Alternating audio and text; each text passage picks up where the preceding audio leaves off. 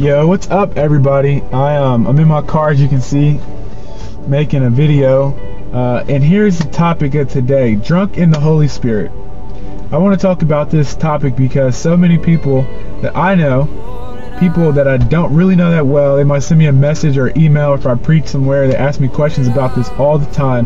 That is the issue of being drunk in the Spirit. And in the church today, we have so much division. So many people call themselves against the charismatic experience, and so many people obviously in favor of it. And it seems like there's a discrepancy. I mean, how people translate the Bible, how people understand what the scriptures teach on this issue.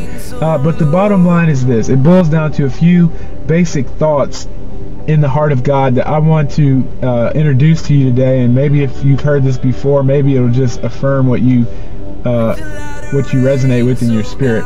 The first thing is this: why would God release His Spirit to us and in the place of drunkenness? Why would He do that? I think the first thing is you got to look at this generation. There's such an assault on the character of God. So many fingers pointing at God, saying that God is not good, saying that God's forsaken us. If God's so good, why do evil things happen? Or God's not really who He says He is. God's not trustworthy. God's not dependable. Over and over again, you hear these assaults on the character of God. And even as believers, the enemy creeps in, and I believe this is true.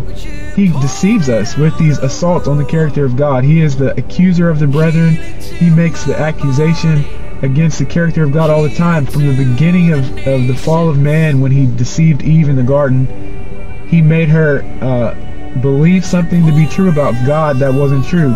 And that's been kind of his way of working against people in and out of the church all through history, is he assaults the character of God. What I've experienced is that when I've been overwhelmed with the Spirit of God, and I experience what we call the drunkenness in the Holy Spirit, for one, it's like taking you and putting you on the operating table.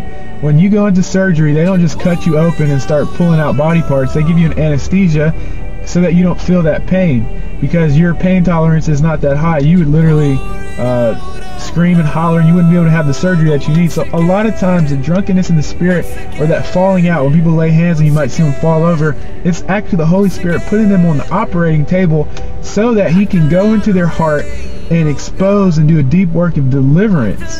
Now, the evidence that they've truly encountered God is that when they get up off the ground, or when the hoopla or the emotion of it is over with, have they been transformed by that encounter with God? And if the answer is no, or if there's a continual cycle of sin in that person's life, then I would highly doubt that they actually encountered the living God. It's very possible that they encountered an unclean spirit or familiar spirit.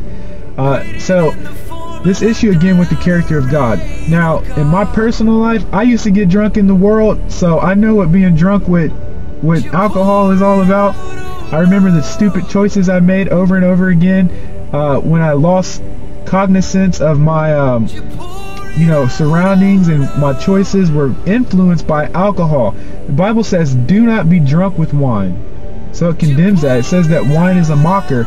It over and over again is against drunkenness in the scripture. But to be filled with the Holy Spirit, that parallel that we see there, do not be drunk with wine, but be filled with the Spirit, is basically saying that you, in the same way that people are controlled by alcohol, you be controlled by the Holy Spirit. With alcohol, natural alcohol, there's no control. You lose self-control. The Holy Spirit, one of the fruits of the Holy Spirit is self-control. So when you're filled with the Holy Spirit and you receive that baptism, you receive that fruit of self-control. Well, you should at least be growing in that. So it's not a drunkenness that it causes you to lose restraint. It causes you to yield, to surrender, to have self-control. But it does alleviate the fear. This is kind of going to sound kind of bad, but you know how people, when they meet a girl, if they're drunk, they make a joke and say, oh, I got the beer goggles on, I forgot what she looked like without the beer goggles. The next day they don't realize that girl they thought was like some super hot girl is really not. That's called the beer goggles. But in the Holy Spirit, when you're drunk with the Holy Spirit, you actually see things for what they actually are. So the deceptions in the world around us, many times we look around and we think things are one way, but we come to find out through the Holy Spirit, being filled with the Holy Spirit, that it's not so. Case in point would be the issues of homosexuality, the issues of abortion, the issues of poverty. through a humanistic goggle or worldview or a lens through which we interpret the world around us, we interpret it humanistically.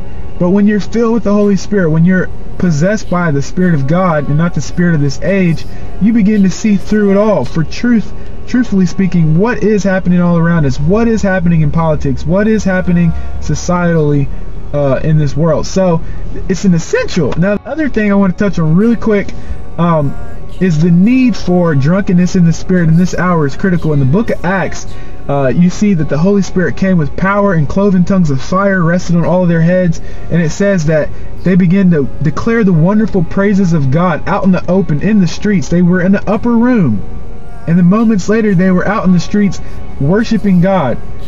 Now the people all around marveled at them, and they heard them speaking in their own languages, and they said, they must be drunk on new wine. That's literally what it says in Acts chapter 2. Peter stands up empowered by the power of the Holy Spirit, and he begins to proclaim the gospel about how this Jesus whom you've crucified, God hath made him both Lord and Christ. And he begins to give witness to the resurrection, and many people are converted that day. In fact, 3,000 are added that day.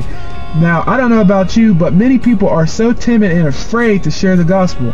They won't share the gospel. You gotta tell them all kind of stuff. You're gonna get a crown in heaven. You gotta basically bribe people to evangelize more often than not in the American church. But what God is doing in this generation is what Peter alluded to: in the latter days I'll pour out my Spirit on all flesh. This is what that really is. It's a people, sons and daughters that prophesy, old men that dream dreams, maid servants and men servants, all the whole 9 yards across the world, receiving an inundation, empowering, a filling of the Holy Spirit that not just gives them a good emotional experience in church one day, but it propels them to preach the everlasting gospel of our Lord Jesus Christ, to preach the death and the resurrection, the ascension and the second coming of the day of his justice.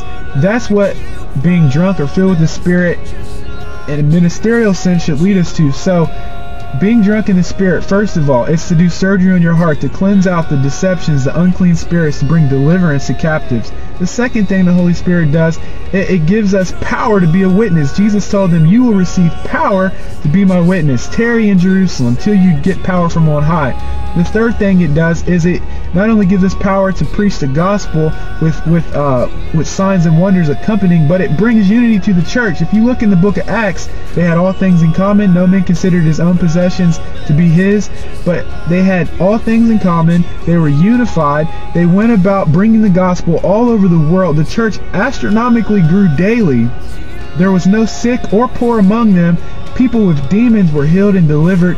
What we pray and believe the church to be in this hour happened in that hour for one reason: the presence of the Holy Spirit.